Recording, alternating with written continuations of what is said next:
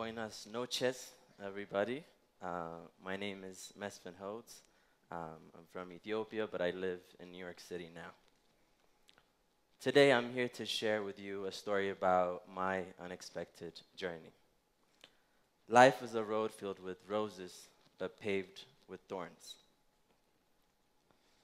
I know we don't know each other, but I want you guys to close your eyes for a moment, because I want to paint a picture for you guys. So close your eyes. I want to take you back in time to when you guys were 7 years old. What do you see?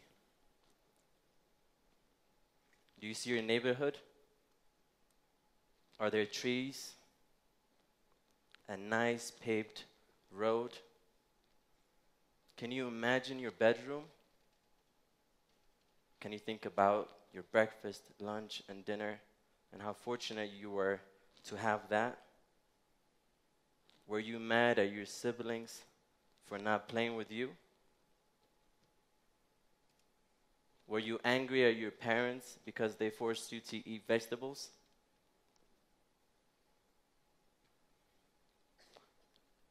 I want you guys to open your eyes now. I'm going to paint you a different picture. So this is the street life of Addis Ababa. As you can see, there's about 5 kids who are sleeping next to each other on the side of a busy road with nothing to wear. And Ethiopia, it gets pretty cold at night. And this is, as you can see, is what they have. There's no blanket, there's nothing. You just have your t-shirt or whatever you're wearing that day. Imagine walking around for hours to find a spot to sleep in. Imagine not knowing if you're going to eat that day or not. Even worse, imagine if you're not going to make it the next day. Imagine you die on the streets. We walked for hours. We were hungry for days, without food, without parents, without anyone giving us and guiding us. It's a tough, tough life in Addis Ababa on the streets. I want to take you back again to one of my hardest days. I remember this day like it was yesterday. So clear in my memory. It was a beautiful day, and I was sitting beside a busy road, begging for money. But unfortunately, not a single person gave me as little as a penny. We went around to restaurants to see if they have leftover foods. Nothing. Nothing, nothing. So I decided to go to one of my favorite spots, which was a park by a busy road. I love that park so much because there's so many flowers, and I love flowers. But the reason I went to the park was because I was hungry. I haven't eaten for 2 days, and I just gave up. And I thought this was it. This was my life, and I want to, I guess, die in a better place looking at flowers instead of just on a busy side of a road. So as I laid down on the bench, even the flowers looked as if they too were dying. And dying was nothing new to us. We saw kids die because of the pain of hunger took over them. You've seen kids die because of the disease that we're exposed on the streets. And I knew eventually my day would come too. And I was okay. I had hope that there was something better, but if this is it, this is it. So I laid down on a bench thinking, this is it, I'm gonna die. And a few minutes later, I hear a man with a voice that said, "You don't look well, son," and hands me less than a quarter. Think about it, less than a quarter, okay? I took that quarter, I went out, bought some food, and life kind of restarted. Now imagine a quarter changing your life. Just a quarter. From that day on, I was back to the streets again, back to begging for money, begging for food. So the life was extremely, extremely tough.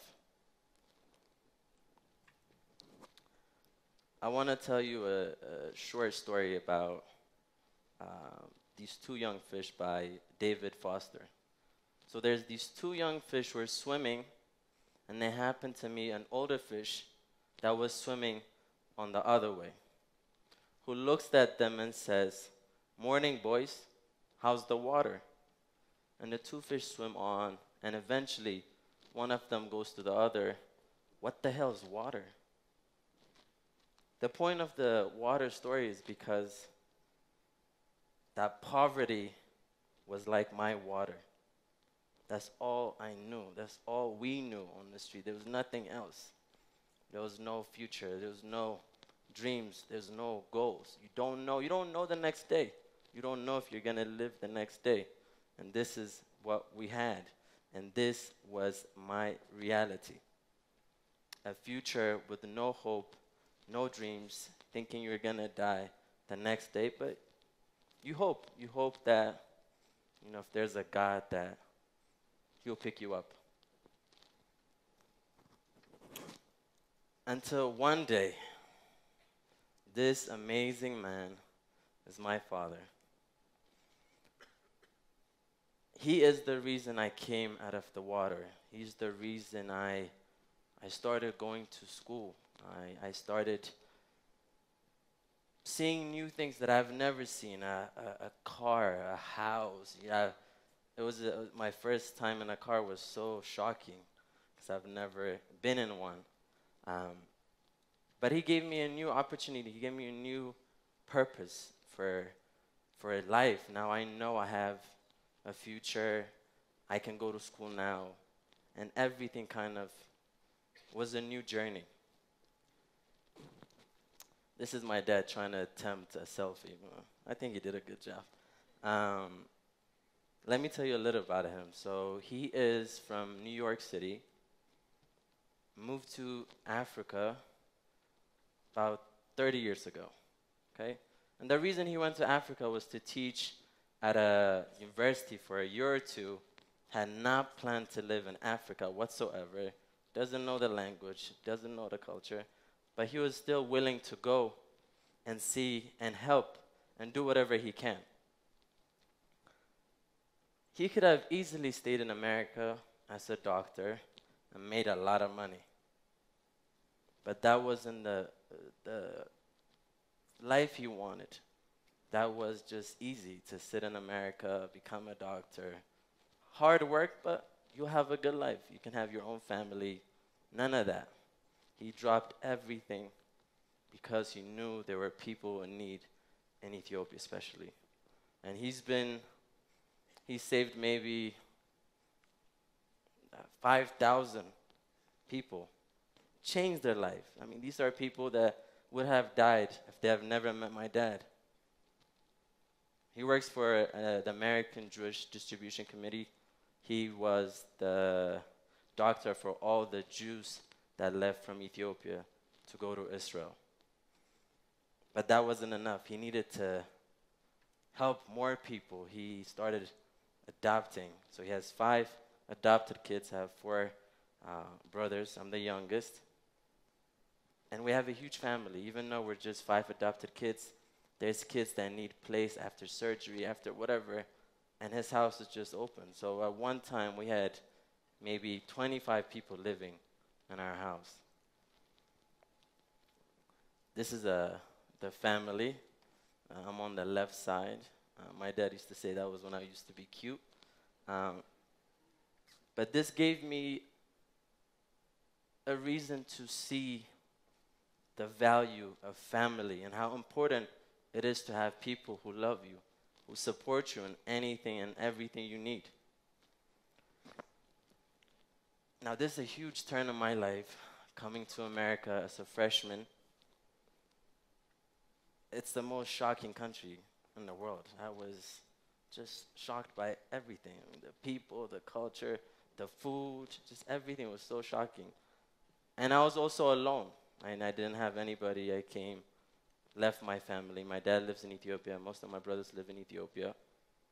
And it was extremely hard. It was extremely hard, but this gave me a new reality. America has amazing education and led my life to be a bit better. Even though it was sad, I was only living in America without my family, it was still, it's better. So after I came to America, I saw that I was in a great position to give. So I started by simply collecting clothes that people didn't need, and taking it back to Ethiopia and so forth. And then we organized our own Peace for Points and raised money to build a school and a water well in Ethiopia. And I've been working with different kind of nonprofits to give back as much as I can. They say that when you give, you get. And I truly believe in that. Right? The kinder you are, the more kindness will come your way. So therefore, I was very lucky and fortunate to open my own business in New York City called Ethio Art Collection. And what it is basically, we're a platform to raise awareness about Ethiopian art and show the beautiful artwork and showcase their stories and talents to the world market. So we buy art and sell it internationally. Again, as a new company, we also want to give back. So we've decided to partner up with a nonprofit to build a school so more people and more children can have a better education and have a better life. This is one of my favorite quotes. Never give up. Today is hard. Tomorrow will be worse. But the day after tomorrow will be sunshine. Living on the street, you had no hope. Nothing. I mean, there's no... All you think about is where you're going to sleep and where you're going to eat. That's it. That's all we had. But moving to America, being adopted, having an amazing father, gave me more hope, gave me a better lifestyle, made me a better person. I can now take all the thorns that were on my way and take them as a lesson. And I can finally stop and appreciate the rose. Thank you all for listening.